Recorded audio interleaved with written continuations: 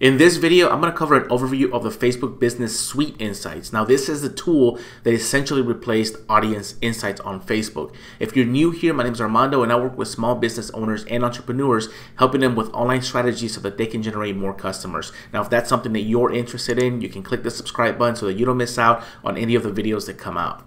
The very first thing that we're going to do is head on over to the back end of Ads Manager, and you want to click on the hamburger menu on the top left hand corner to expand the tools section there. From the tools section, you can go to the section that has the Analyze and Report option and click on Audience Insights. Now, another way to get to this tool is to actually just search for Facebook Audience Insights, or to go to the old URL, because it's going to link back to this audience section here. Once you're in the back end of their new Facebook Insights, you want to head on over to the bottom left-hand corner and make sure that your ad account is the right ad account selected. And then on the top bar right above the results, you'll get to choose the pages that you'll want to analyze. One of the things that is really weird and really, it really sucks about this entire situation is the amount of data that they've removed and scaled down from this tool. I'm going to walk you through the entire overview here, and then I'm going to show you kind of like their version of whatever replaced the stuff. So first and foremost, I got to say that the new Facebook Insights tool only reports data on your existing customers, meaning those pages and Instagram profiles that are tied to you and to your business account. You're not going to be able to see public information like the insights that were available to us before, to build audiences, to kind of look through demographic info, pages, education, that kind of stuff. So at the very beginning, we're looking at an overview here. And from the overview standpoint, I've got my pages selected here. You can obviously filter by date. You can filter by last 28 days, last year, custom, however you want. Right now, this is a previous year. You can see the results and the reach of your Facebook and Instagram profiles. You can see the content and get a snapshot of the amount of reach that those pieces of content had. And you can also see information on your existing audiences, which is age and gender pretty much. If you download this report, it basically creates a CSV file with all the information in there with columns, and then you can sort it out however you want. The next thing that I'm going to show you is the results tab. And all this is really showing you is just the reach that your Facebook page has and your Instagram profile has. There's nothing else that you can do at this point. Next, I'm going to show you what their content tab looks like. Really, again, you can just filter out by content if you just want to see your ads, or you want to see your post, or just Facebook, or just Instagram. But aside from that, there's not a whole lot more that you can do in this section here. There's no option to click around. There's no option to even analyze this even further. It's just a snapshot of your most recent content, the amount of reach it had, the likes, the comments, the shares, and the link clicks. The next section is the audience section. This is essentially the biggest section that replaced Audience Insights according to Facebook.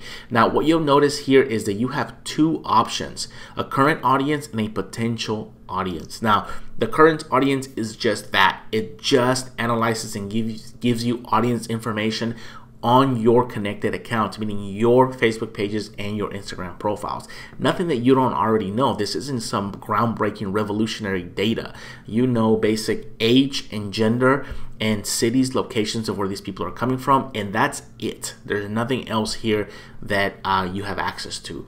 You can filter obviously by date from the beginning, and that's pretty much it. Now, the second option is the potential audience section. This is what replaced Audience Insights. And from what you can see, what we can do here is just basically kind of open up this filter section and type in very limited information in here. So if you remember, or you were a user of the old Audience Insights tool, you had a filter on the left hand side, and you can basically choose country, age, demographics, interest, affinity, all this other stuff to build a good profile and to kind of test audiences out. Well, this is what replaced that. So if I click on United States as my filter, I leave my ages broad from 18 to 65, all my genders alone, and let's say that I just pick an industry or an interest that I want to kind of analyze. I then move away from that filter, and this is what I get.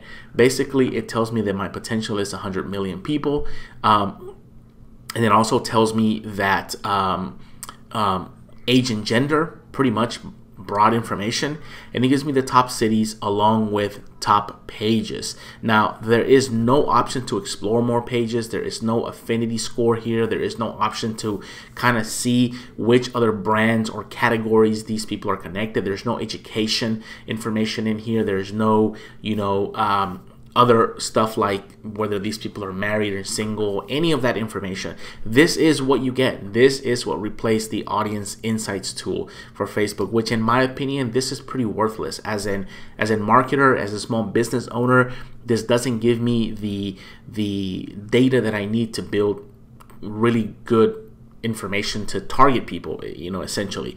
Now, if you look at the top pages in here, they're pretty broad: Tasty, Walmart, Amazon, Target, the Facebook app, Samsung, Food Network. They're actually useless because you can't really target any one of those pages and kind of get a good, sort of affinity for the amount of audiences or where they're at. Now, I do have another video that shows you guys how I do this manually after Audience Insights. If you want to check that out, I linked it in the description of this video. It kind of shows you how I layer all this using the data that I already have from Facebook and using the layering method that I have, as well as another tool that I use. Now, one other thing that I should tell you is that if you export this, you get no more data. What you see here is basically what you get in a CSV file. So even if you were to able to kind of look through this stuff and add more interest in here, you're not gonna get like anything ridiculous. This is it right here. It kind of sucks, but it is what it is. Now, if you click on this filter and you go to see your audiences, it's basically taking you to the audience section of Facebook where all your saved and custom audiences are at. If you click on create an ad, it takes you back to the ads manager where you can start from scratch and build your ad from there. Now, like I said, I do have another video that's linked in the description of this video that shows you how I use layers, along with a spreadsheet that shows me how to identify these different audiences. But I wanted to briefly cover the tool that I typically default to, and this is a tool called Interest Explorer. What this tool does is it basically taps into the Facebook Open Graph and their API, and it taps into the developers sort of section of Facebook so that it identifies audiences that even Audience Insights didn't have before. So for example, if I click on Tom Ferry and I search for this, now I'm starting to see interests that are related to Tom Ferry that weren't even available in the Audience Insights tool as well, and I can start to build this profile. So this is a really big real estate guy. I click on Real Estate Directory, Real Estate Pros, Brian Buffini. All these audiences now start to show up, and I can dig deeper into these audiences. Now, I do have another video that goes into more detail on how I use this tool, how I build those layered audiences, and I also link that in the description of this video. But if you want to check this tool out, it's called Interest Explorer, and there is a link in there. A little disclaimer, it is an affiliate link, but you don't have to go through the affiliate link if you don't want to. Totally up to you. The only reason I bring this up is because I myself have been using this tool for the better part of the last few years, and it's how I build my audiences for my ads and for my clients. So if this video was super helpful, and if you have any questions, leave them in the comments, by the way.